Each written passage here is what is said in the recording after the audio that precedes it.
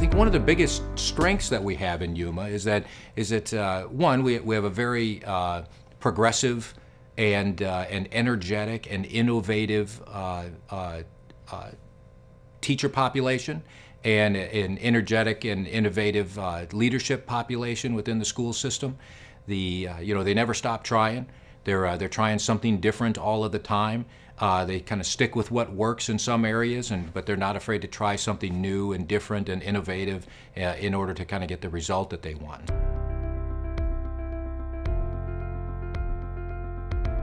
I think anyway, as far as military parents go when they come into a new school system, is typically, or my experience has been that military families are typically very involved in their children's education. I know many of the parents and even some of our young Marines and sailors on the station here are often involved in the sports teams in town, which is great for the team and it's great for the Marines.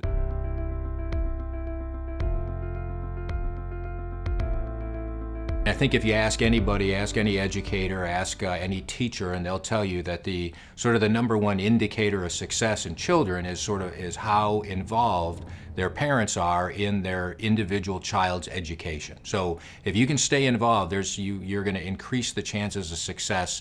Well, if you extrapolate that out a little bit to being involved in your child's school, even so much as being a volunteer, then it's only going to both teach your child that education is important because you're going to take some time to be a part of it, and you also have the ability to be involved in the day-to-day effort and right down to what are they doing for homework, that sort of thing.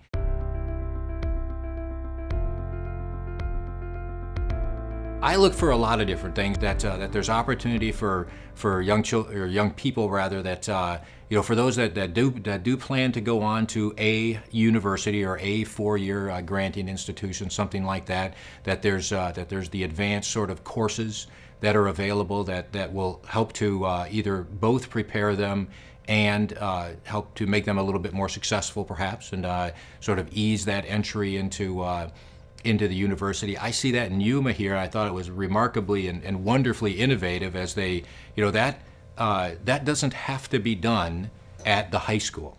I also look for opportunities for leadership though. And so in the high schools, if there's opportunities for leadership, say tutoring, opportunities to volunteer for the students, in the community, that all of those things are very important. It's important to universities and it's important to your community. The community should see the high school aged students out there in the community doing things for the community, not just showing up for school every day, taking an education, walking across the podium at graduation day saying thanks a lot.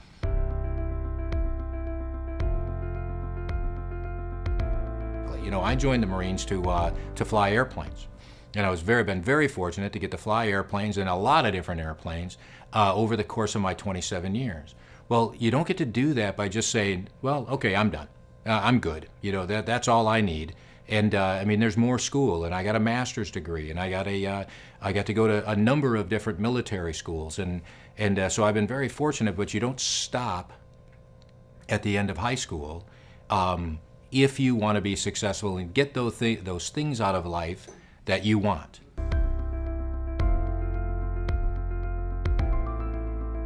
The idea of having forward-thinking innovators, whatever sort of term we want to put on it, but people that are critically thinking and can think of new things, because is vital. It's the only way for us to continue to innovate. People need to find the answer and not just get the answer or know the answer. They need to know how to find it and how to look and how to write that down and how to appropriately articulate that so that we can keep talking. You don't want to reinvent the wheel every time you launch the space shuttle, but you do want to be innovative and think about, well, what are we going to do next, and how would we do it better, and if we could, what would we do, and think about those things that can and maybe should change, instead of just saying, well, that's good enough.